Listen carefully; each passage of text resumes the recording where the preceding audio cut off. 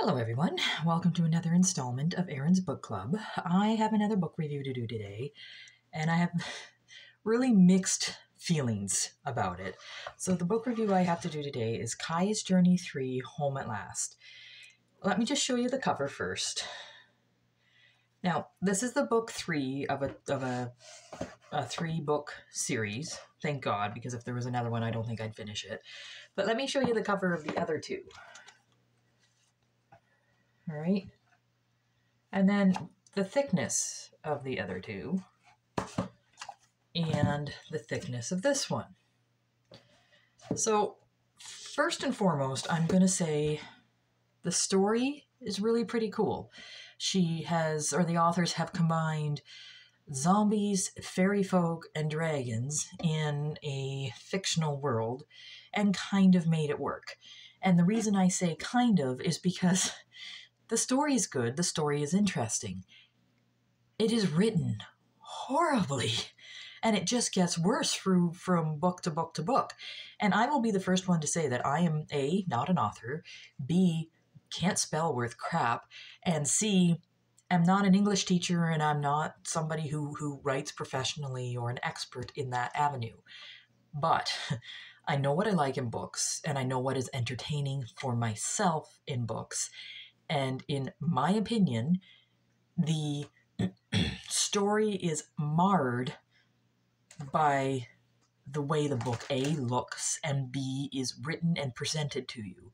There is choppy descriptions. There is world building that is clunky. There is character building that is clunky. The battle scenes are flat out boring, and there's things that are written that makes no sense. Like, I don't think they had anybody proofread any of these books or give it to any test readers at all. So a story that could be really quite fascinating, quite well done, just gets bogged down in the actual technicality of it. And again, to the point where, again, this book is this big, and there was a real risk of me going into a reading slump finishing this. And that's a whole other thing. Like, all 3 books are this big. Okay? So the average size of each book is about 120, 130 pages. This could be one book. There's no need for 3. And now I'm seeing on this book that you can get the other 2 in a box set, which, okay, I see that you're trying to make money that way, but there's no reason these should all be separate books. And spend the money, instead of making a box set, spend the money on having proofreaders go through your story and shorten it up in places and expand it in places, because the whole point of character interaction is done really well.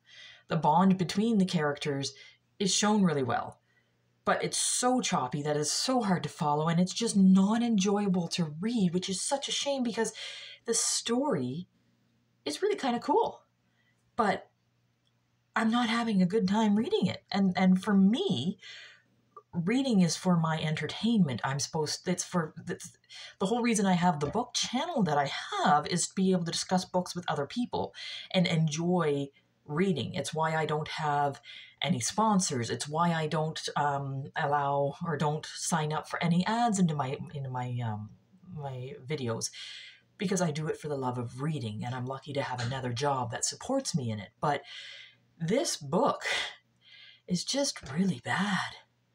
But I will let you know when I have another book read. Thanks very much.